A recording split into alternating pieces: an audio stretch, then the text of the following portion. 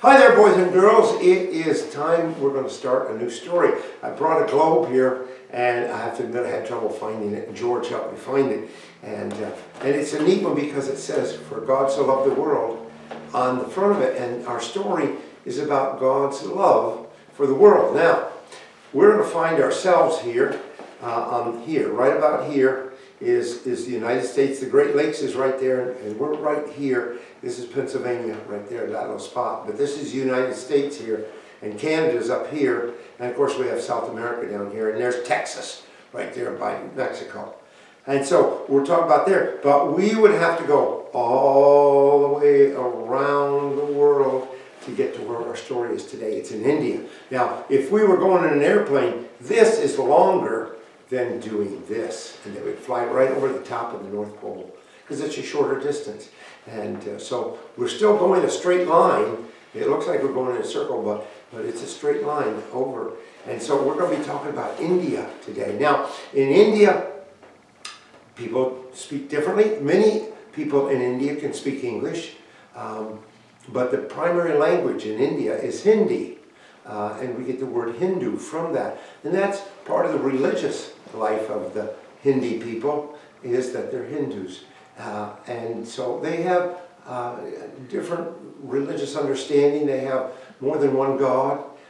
They have three primary gods, but there are other gods. And they also are aware of evil spirits. Now, we talk about evil spirits in our Christian faith, too. We talk about demons and evil spirits of the devil. So there are evil spirits in our own faith and religion. But in India, there's a great fear of evil spirits, and they're ministers. It's kind of like a minister, but they're doctors. They try to cast spells that get rid of evil spirits.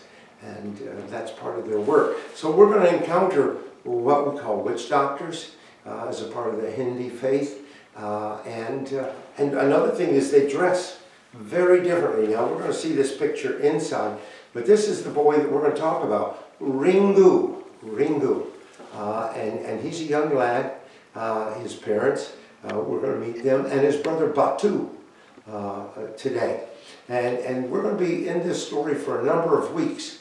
As we get to know Ringu, his brother Batu, and his mother and father, and others that are there. We're going to meet a missionary, Grub Sahib. Sahib is like Sir or Mr. Grubbs, Mr. Grubbs or Reverend Grubbs, and he's in India to tell people about Jesus.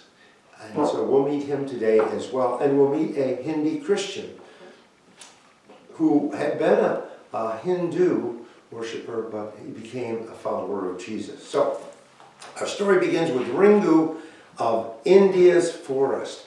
We're going to encounter some words that tell us about some of the things that happen and some of the other things that are a part of India. This was the cover story. That's not a tractor on the front, is it? No, two tractors. It's not even horses. Those are water buffalo. And that was the main, and still is a main means of transportation in India. See those huge wheels on that wagon, that cart? They load it up with things that they grow or that they make, and they take it to the bazaar. Bazaar is like a marketplace. We sometimes use the word bazaar when we have a holiday festival. We call it a Christmas bazaar or something like that.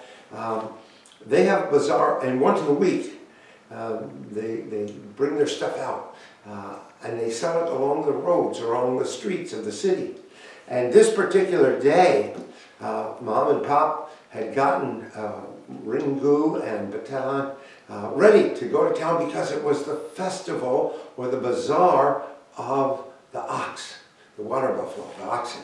And so they were going to town. And Ringu is right up here. He's driving them. He has a stick. And sometimes he makes them go faster because he reaches down and grabs their tails and twists it, and that hurts a little bit. And they go. Now, it's a very special trip they're going because it's the festival of the water buffalo, the oxen, and so they're going to have races to see who has the fastest oxen and buffalo, and Ringu is going to drive his family's team in that race. So they're going to town, and they're getting garlands. You see, those oxen don't have any decorations. They just are there. Well, they're going to get them all fancied up with garlands like you'd put on your Christmas tree and stuff, only these are made out of flowers, and they'll buy some bells and other decorations to put on their oxen for the race. And there'll be a lot of people in that race. So they're heading to town, and riding that wagon. Now, it's a pretty dusty road. They're starting down some rugged trails, and you don't see it here, but, well, you see a little bit. They're going to get into the forest. There's some scary things in the forest. I'm not going to tell you about them all today, but there's some scary things. They're in India. Now, I remember as a little boy going to the barn, and the barn was quite a ways away from the house, and I had to go by this bunch of trees, a little grove, and I was sure there were some wild animals in there that were going to come out and get me. And I would get down to that grove of trees, and I would take off running and screaming until I got past it and down there. So I still remember doing that. That grove is still there. It's not as scary today as it was years ago for me, but it's still there. The trees are much bigger in that grove than they were back then. It was more of a bushy type of grove. So they're riding to town. I don't know the name of the town, but they're going to town for the bazaar. And they get there, and they buy some coconuts. You've heard of coconuts? Maybe some of your Easter eggs had coconuts in there. Well, they raise coconuts in India and other vegetables. Now, how about bananas? Have you heard of bananas? Well, bananas going to show up in our story because bananas grow there too. They got there and they unloaded. There's Batu, and there's Mom and Dad, and there's Ringu. You see what happened in his foot? I don't know whether you can see that, but he got a thorn there as he was walking along, because they were barefoot. Now, Mom and Dad still wear some shoes, but the kids were going barefoot around. You have to watch where you're walking, because the water buffalo, they leave something behind them that you use fertilizer for your garden, but it also, step in it, it doesn't smell very good. And that's also, so he got this thorn in his foot, and it hurts. You can tell by the looks on his face. That thing hurts. And he reaches down and he pulls it out. Do you think you could do that if you got a thorn in your foot? I sometimes get them when I'm working on the farm and cleaning up things. I get thorns from the thorn bushes. And they break off sometimes, and you have to pull them out. Well, his was a big thorn, and it really hurt. He reached down, pulled it out, and then he ran on behind the rest of them to catch up, because he didn't want to get left behind. And they tied up the oxen at an ox wheel, where you could tie them up around the wheel, and a whole bunch of them could be tied up there. So they tied up the oxen, and they run off by themselves. Well, as Ringu is going by one of the stands, he reaches out and grabs a banana. You see that banana in his hand? He didn't pay for it. He watched to when the shopkeeper wasn't looking, or was watching with somebody else, and he grabbed it. You think that was something he should have done? No, that wasn't. And he hid it in his clothes. And he felt, everybody does that. It's okay. I got away with it, and I did it. But by the same token, Batu was scared because his foot hurt. And he didn't want to miss the race tomorrow, because that was an important thing to do. And so he's running to catch up with his family. He bumps into a man. It's Sahib Grub, or Grub Sahib, that's how they would pronounce it. He's a missionary, and he's handing out pieces of paper that talk about Jesus, so that he can talk to them about Jesus. And now, Ringu can't, neither can Batu. Neither of them can read at this point in time. They're going to school to learn how to read, but they can't read. This is printed in Hindi. Not printed in English, it's printed in Hindi, so that they can read it when they learn their language and how to read it. And this is the missionary, and he's tough. Now, Ringu bumped into him and knocked all the papers down, and he thought, I'm in trouble, I better run. He started to run, but the missionary said, wait a minute, it's all right. I can pick these up, I want you to have one of the papers. And so, again, well now, Ringu hears music coming from a box, and well, he doesn't know where it's coming from, but it's coming from a box. And he goes over, and there's a crowd of people standing in a circle. And he looks in, and he sees a man playing. Now, have you ever seen an instrument like that? It's a harmonium. They don't make them anymore, but they made them years ago. It's kind of like an accordion and an organ, all in one. And the man plays it with one hand, the keys, and he pumps it with the other. And it was an ancient music box that they call a harmonium. And he's playing on it, and here's Ringo, and here's his brother Batu. They got right down in front where the man's playing the music. And they are fascinated. They've never seen anything like this.